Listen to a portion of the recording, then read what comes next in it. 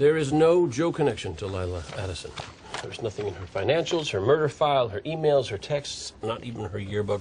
Joe and Lila have absolutely nothing in common. It's like the two of them didn't even live on the same planet. Same goes with Joe and Otis. There's no Joe connection in the juvie files? No, not even close. Joe and Otis were sent to different juvie halls at different times, and they ran in opposite neighborhoods. So why the hell did he want to get on that jury so bad? I think I got something. You have a connection? According to his credit card, Joe purchased a pay-as-you-go cell phone from an electronics store a couple months back. So he already had a cell phone. What's he need a burner phone for? Especially an anonymous one. And if he is using it, where is it? All right, take a crew to his apartment and see what you can find. That might be the break that we need. Yeah. Castle? Castle, can you stop playing around?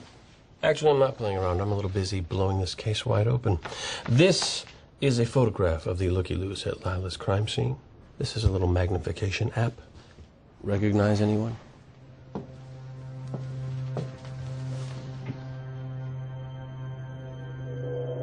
It's Joe. He was at Lila Addison's crime scene. How would he be there?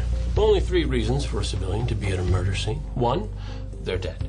2, they just happen to be in the immediate area. 3, it's our killer and he couldn't resist the compulsion to return to the scene of the crime. And which number do you think Joe is? I'm gonna go with 3. He's our victim and our killer. Nice.